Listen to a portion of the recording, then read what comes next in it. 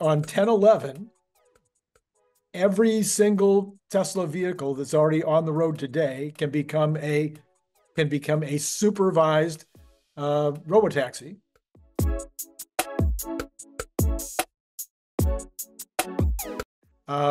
Until they can be until they're 100% automated, and Tesla owners can put their cars out there with them in them, or they can hire a 20-year-old kid for $20 an hour to be the person who sits Probably there. has to be 21. 21. Okay, whatever it is. But anyway, so now you get the same data that you're looking for, actually better data because it's your system, your methodologies. You get that data with these supervised drivers, and the Tesla owners get to begin to start their businesses and get a feel for the business side of it and how it's going to work, even though they're still using supervised. I think the business works completely differently in an unsupervised network than in a supervised network. I mean, my image of it is, I'm not a 9-to-5er, right? But you have a 9-to-5 job. The car drops you off to work at 8:45, and you press the "Go Make Me Money" button. The car goes out and does rides. 4:45, the car arrives at the office, right, to pick you up. That's the ultimate solution. I'm talking about in the interim. You have that same. You have my situation, okay, which is I've got one. We have a Model Y. We're going to get a Cybertruck. When we get the Cybertruck, the other car is irrelevant. I don't need it anymore. I put it out all the time. I just let them have it, or I go buy a second one. And I just so there's two different types of owners. Yeah.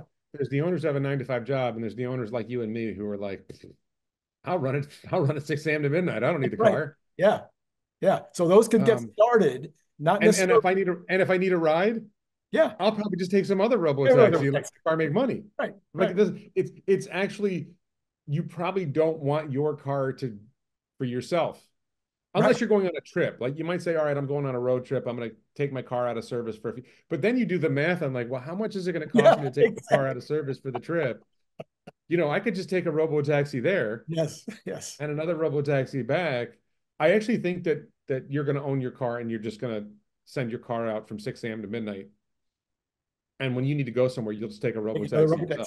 And like I live at a transit station in Bangkok. Yeah. Right. So I don't need a car. Like I've actually thought about buying a Tesla while I'm in Thailand because I do road trips. This is like a little bit of a side note, but we roughly target doing one road trip a month. I think we're actually going to end up doing less than one road trip. Like a week, a month, we go on a road trip. Well, I can rent a Tesla for about $400 for a week, $500 for a week, let's say. Yeah. If I buy a Tesla, my car payment is like $1,000 a month. Yeah. But I only drive it 1 week a month. Right. So if I was, and if you understand Bangkok, and I think this is true of a lot of large cities, driving really sucks inside a city. Or when you live at a transit station, 90% of the trips you're going to take, like most of these, I don't even go anywhere. But if I go somewhere, in fact, I'm going somewhere after this conversation. Well, I take the MRT to Bang Sue, and I take the SRT Red Line to, I forget the name of the stop, and I hop off, and the store I want to go to, I need to buy running shoes, and size 13 double E, whatever, is very hard to find in an Asian country. Yes, I betcha. So it turns out that Brooks Running Shoes has an outlet at this location, and they have this particular shoe, and I message them on Facebook or whatever, and okay, we have the shoe at this location, and we'll have it ready for you. And I don't need a car to get there. Yeah.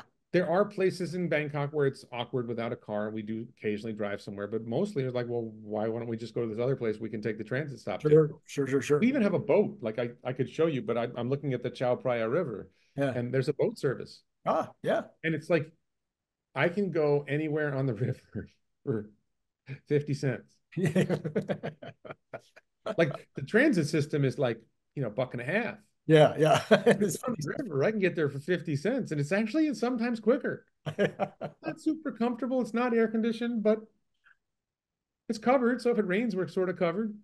So yeah, like I do think that there's a class of owners who are going to be like, I'm going to buy the vehicle. I'm just going to put it out from 6 a.m. to midnight, bring it home to charge it at home.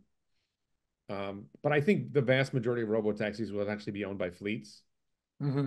You have this whole question of how's the fleet going to operate. And so I think also because the robotaxi now, I think there's a value in what you say and that people driving supervised Tesla robotaxis will go out and they'll be generating some of the similar data that you're talking about. Right. But I think it's really hard to make it work. I think creating that network, that rideshare business is a real challenge. I haven't seen any hint from Tesla that they're doing it. So I just don't think that's super likely. I don't want to say it's impossible. It's definitely, you're not the only one to say it. Other people are saying they're going to do it. Well, yeah, I know. Kathy Wood has been pushing them to do a supervised pretty much network. all my co-hosts at this point believe it will be supervised at first.